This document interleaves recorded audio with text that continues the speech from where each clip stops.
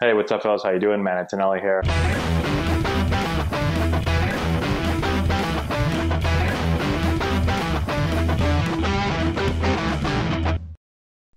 Hey, what's going on, everyone? How we doing? Matt Antonelli here. So today we're talking second base position.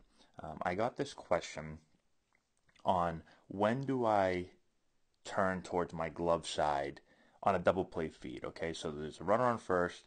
We're gonna have a double play feed to second base, which is this way.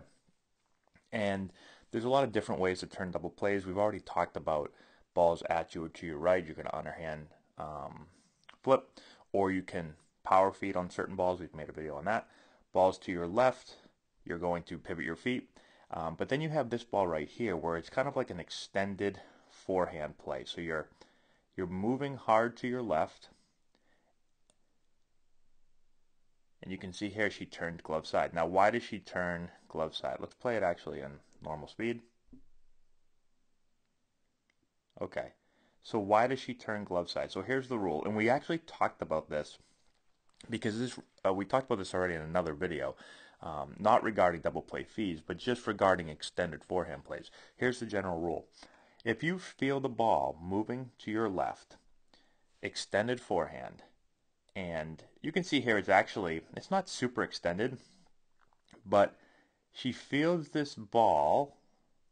If you draw a line, and this one's pretty close, but if you draw a line straight through you, okay? I know it's not the greatest angle right there. It's probably more like that. But if you field this ball and you are slightly behind or behind center, then you're going to turn glove side. If you field it in front of that line, then you can turn inside and throw. Okay?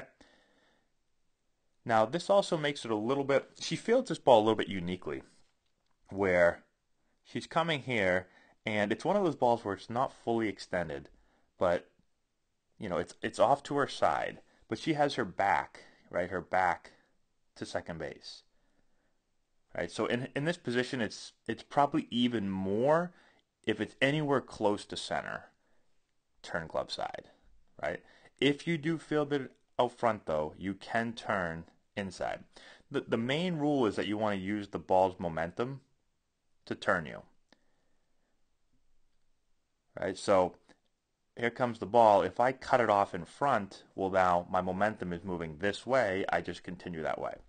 If I field the ball, like I said, about even or behind even, then I'm going to use the ball's momentum to go that way, right? It doesn't make sense at this point to stop and then try to come back this way.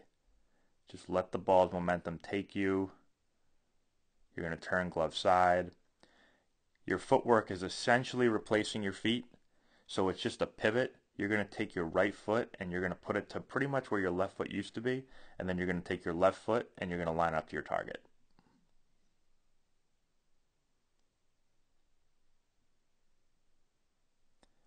And this footwork, we've talked about it before. When you go right to left, left to target, that sets your body in position to throw to any base. Right? So I want to go this way, the quickest way, right to left, left to target, in line to throw. Show it one more time. Let's show it regular speed again. Watch the footwork. So it's the quickest way, only 2 steps to get your shoulders and your body aligned to where you want to throw.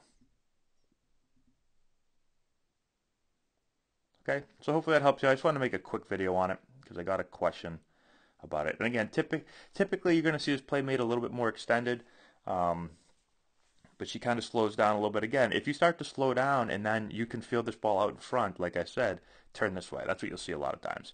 She kind of slows down, but she decides to still play the ball off to the side. She allows the ball to get to her. Okay, now I just keep allowing the ball to turn me right to left, left to target. Make the throw. All right, so that's all we have. Thanks so much for watching. I hope this helped you out. Subscribe to the channel if you haven't done so already. Hit the notification bell.